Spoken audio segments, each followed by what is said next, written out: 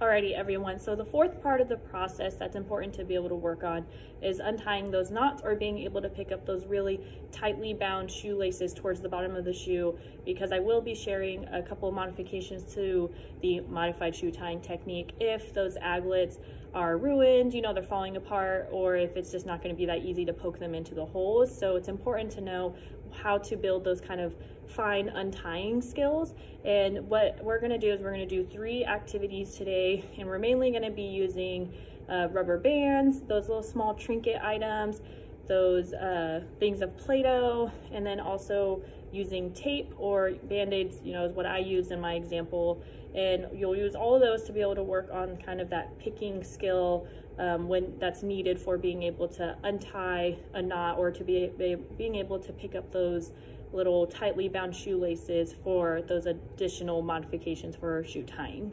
The other way that this activity can work on that skill of being able to like untie really tight knots, or when the laces are really close together and you need to kind of lift it up, you can do this same activity where you're pushing things into the Play-Doh, but not only are you pushing them into the Play-Doh, you're also digging around. So once you hide them, maybe the adult can hide them, and then the kid has to push around and pull the items out. So they have to kind of knead the Play-Doh around to be able to find where the items are at. And that works on that kind of like those small finger skills of having to pick at something and really try to pull it apart.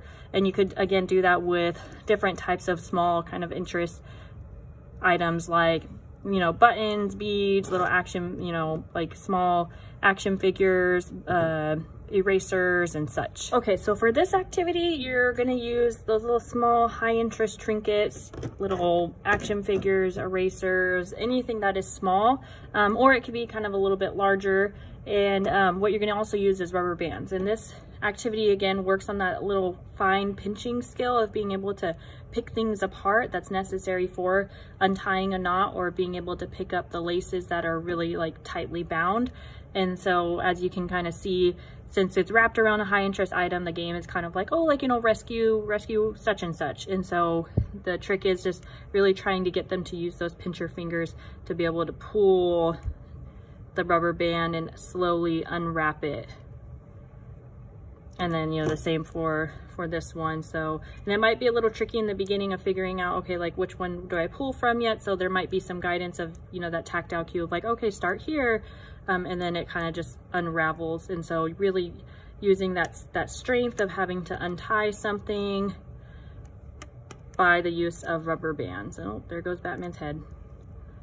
And that, and then you can just kind of have a bunch of items that are all tied up, whether they're small or big, regardless, they're still going to have to use that really isolated grasp to try to pick it up and to untie it, which is what really gives that most authentic experience for untying shoelaces or picking up laces to fix something. Okay, so for this third activity, you can use a few different items. Again, kind of going back to that little small trinket thing, really trying to motivate the kiddo with wanting to use those little small fine pincher skills. And so you could use little plastic eggs or anything that kind of is like a cup-like thingy that's small, a cupcake tin, anything.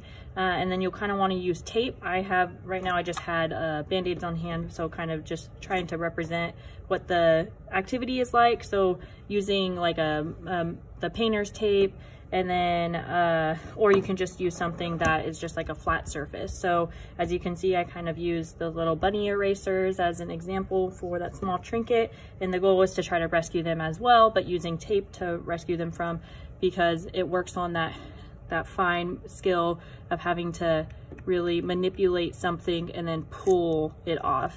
And so ripping off the Band-Aid to save the little bunny.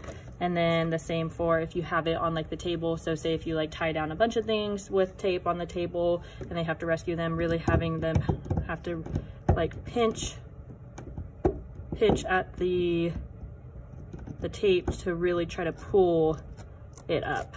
And boom, the bunny is rescued.